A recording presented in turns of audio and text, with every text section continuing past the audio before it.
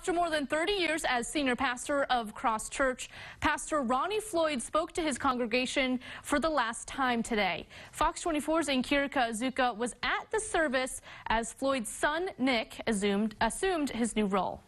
Well, Kelly, it was an emotional day at the Bud Walton Arena Sunday morning as hundreds listened to Dr. Ronnie Floyd's final message as Cross Church's senior pastor.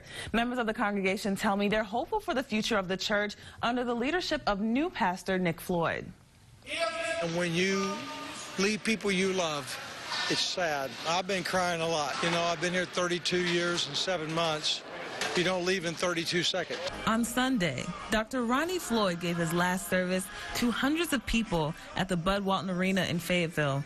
He's moving to Nashville and taking a position as president of the Southern Baptist Convention's Executive Committee. It'll be a challenge to move and to mobilize 47,000 plus churches across the United States. He's passing the torch to his son. I guess I am the senior pastor at Cross Church. It's the first time I've had to say that. Dr. Nick Floyd, who was voted into the position in April. Yeah, I definitely have big shoes to fill, and I've, in the last few weeks, have become aware of how large those shoes really are, even though I've been here for 10 years. We've had nothing but the best with Ronnie Floyd as our pastor, and we will have nothing but the best for the future with Nick Floyd as our senior pastor. Congregation members agree that whether they've been a part of the church for years, 22 years and 9 months, or if they're newcomers.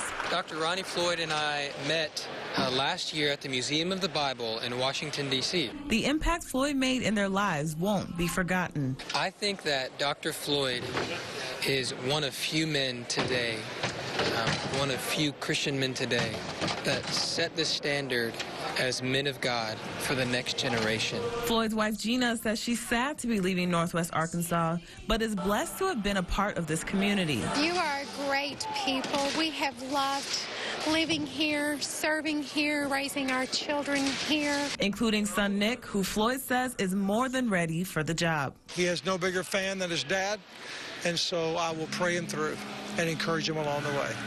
Now, Dr. Floyd tells me that even though he will not be a part of the church anymore, congregation members can still reach out to him at any time. Live in studio, Nkirika Azuka, Fox 24 News.